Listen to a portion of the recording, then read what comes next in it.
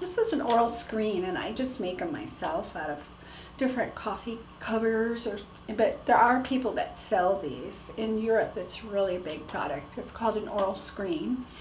And this you would just wear to stretch your lips over it to help to develop more of the lip seal. And that's one of our goals, remember.